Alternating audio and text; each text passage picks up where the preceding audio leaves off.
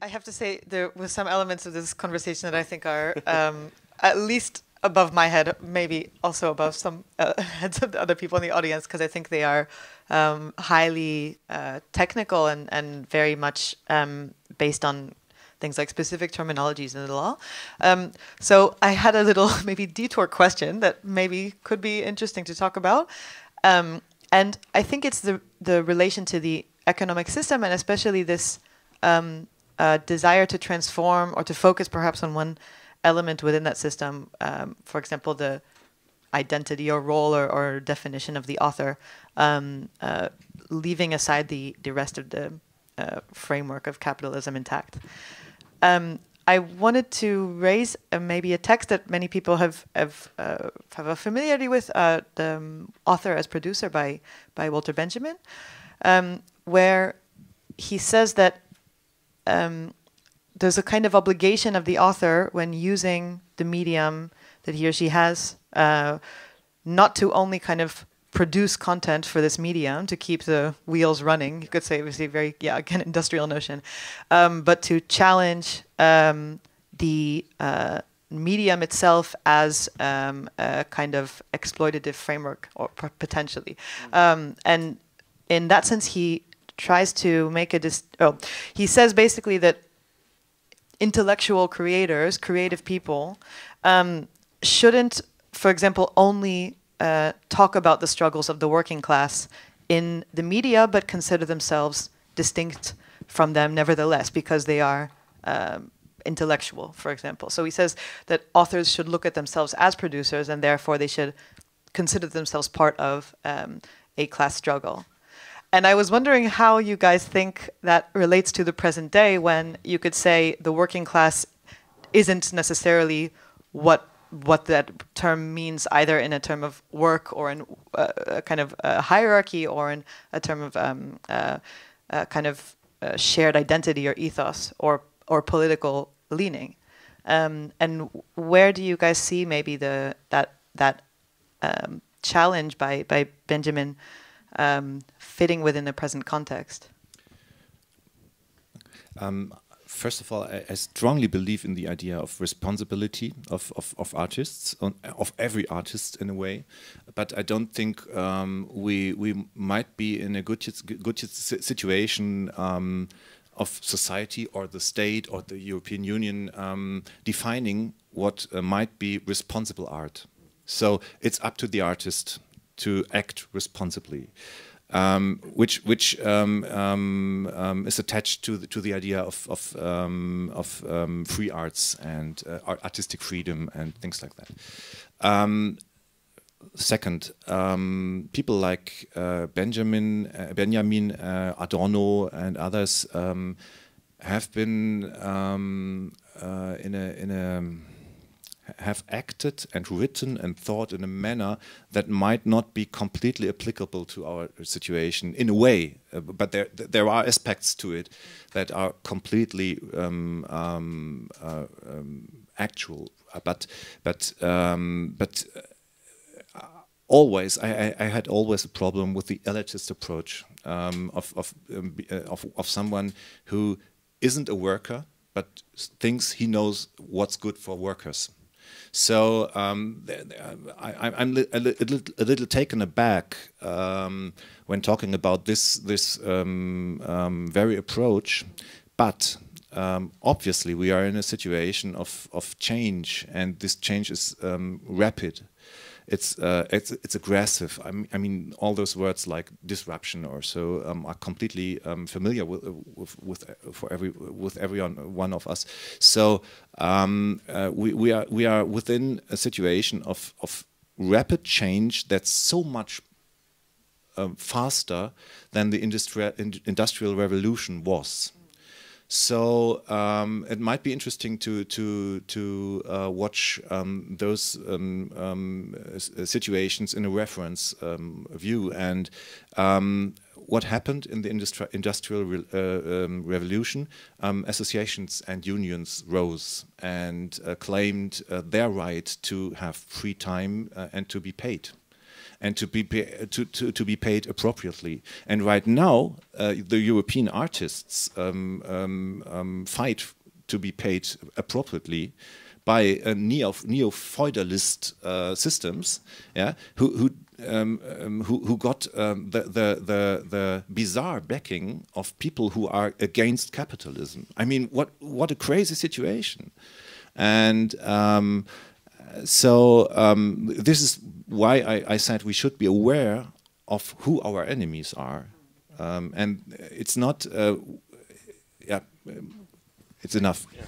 But I'll continue from the last sentence. I totally agree with you. I think the real issue is to understand the stakeholders and the enemies, and both are important.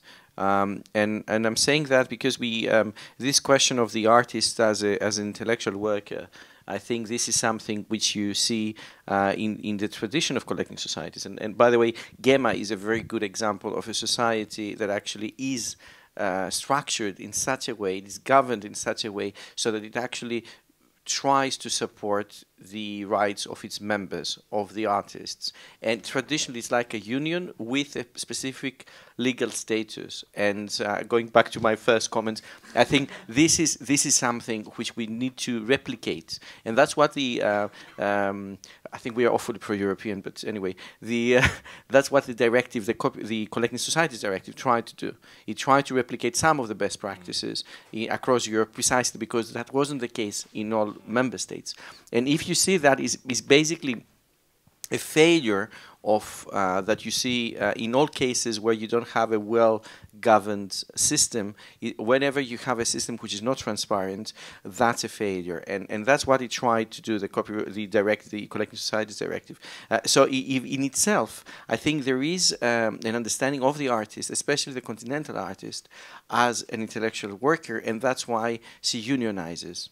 And that's very different. You're right. We should have said that. That's why it's so different to talk about copyright and authors' rights. The reason why we talk about it as if it's the same is because, unfortunately, the barriers that exist in terms of the law, they're not enforced. They bypass by contracts, which do this almost automated transfer of rights from the author to the rights holder, and they alienate the author from the product of your work.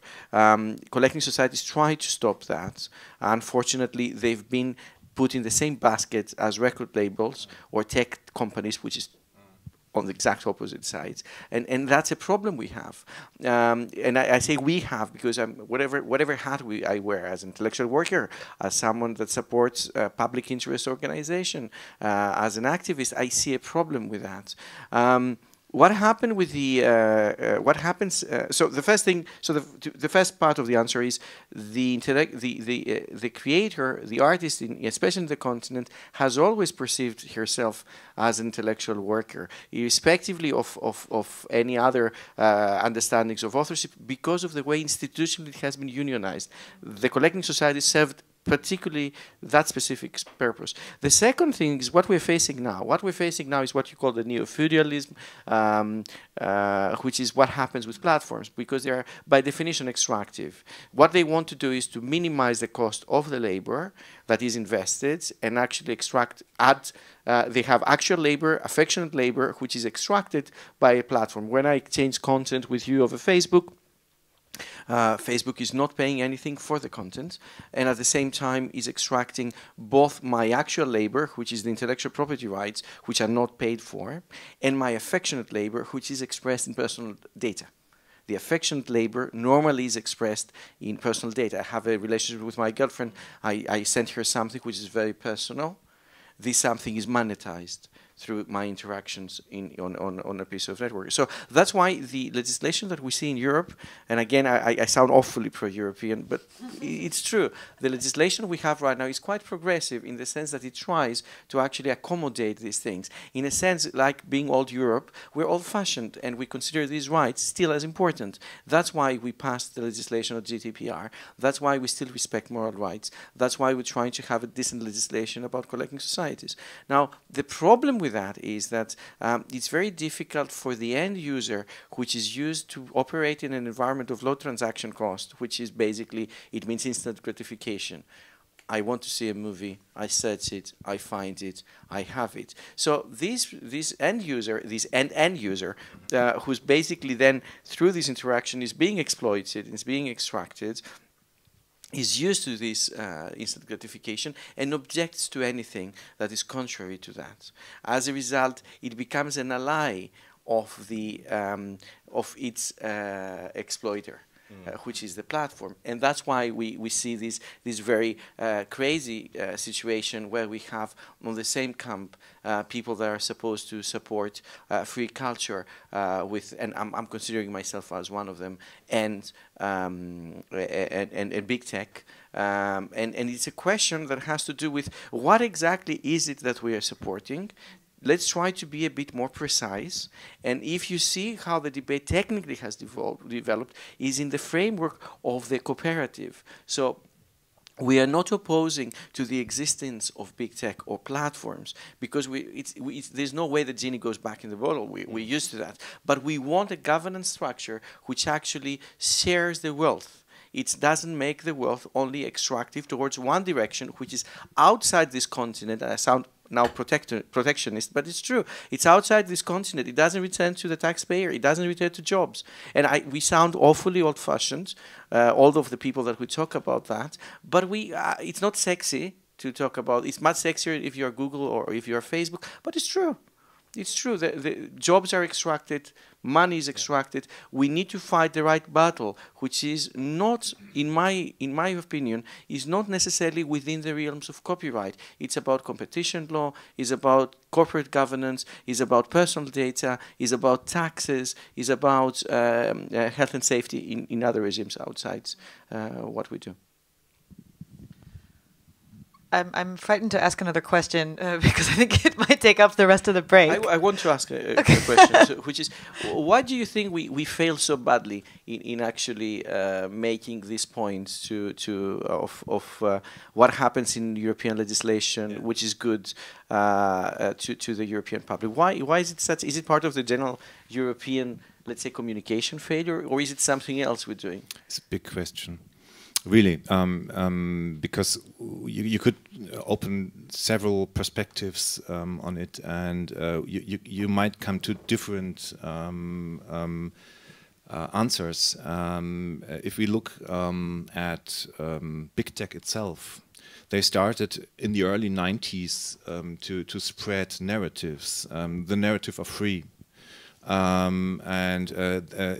a kind of professional framing they did, and it's documented. You find texts about that, who gave the money and which institutions came up, and we have a situation that about 2 decades long in the US, as in the European Union. Big tech-funded NGOs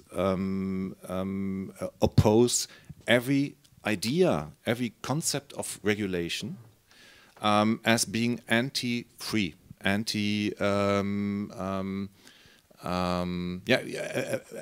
being a means of censorship, and at the same time, people buy things like that and giving everything they have to one of those companies, every intimate detail of your life and of your mental state. Facebook knows earlier than you do if you have a problem in terms of psychological crisis or something like that, and it's one more of those bizarre constraints or lines we have historically, because we talk about freedom, but we give away our freedom to companies at the same time, and at the same time we do have a legal system in continental Europe that is focused on the idea of human dignity, which means that the state might be able to protect you from yourself, whereas at the same time we have a Anglo-American system that is more on the libertarian side, which means the individual needs to be protected from the state. So we have a transfer of narratives, of ideas, of concepts that aren't comparable, that aren't you can't seriously confuse those systems, and Creative Commons and fair use are problems in that field of work, because they don't cope with this idea of moral rights we have in Europe, and with the exclusivity. And yes, tut mir leid, sorry. And at the same time, we do have a situation, as I said before, that is driven by fear. Governance of shitstorm is a big fear in politics right now, and I've been talking to quite a few people from the parliaments and from the offices, and they are completely aware of the fact that if they show any sign of sympathy for the content mafia, it will cost them the next vote. All right, I think we take a little break. Oh, sorry. Yeah, it's just like to be still constructive. Wait. Still constructive in what you're talking about, and thinking that we are in a collective civil disobedience is like what you're pointing out of the extractiveness of these platforms. Maybe you should look at a sex workers collective which is based in Bologna, which is actually saying like all our activities on Grindr and all these platforms, like we need to unionize and we need to get paid for sharing that. So maybe one of your allies is not in the music composer industry, but in the sex work industry. But this is totally right. This is not a discussion. I think it's a discussion that has to be framed in the broader context of exploitation. You're totally right. That's why I think there is a lot of discussion about how you create cooperatives which actually can allow people to unionize or reduce the negatives of extraction. But at the same time, I think it's also a very much a debate about what are the values that we want to support in Europe in terms of regulation, and how can these values with big V actually produce value with small v for the individuals and the collectives.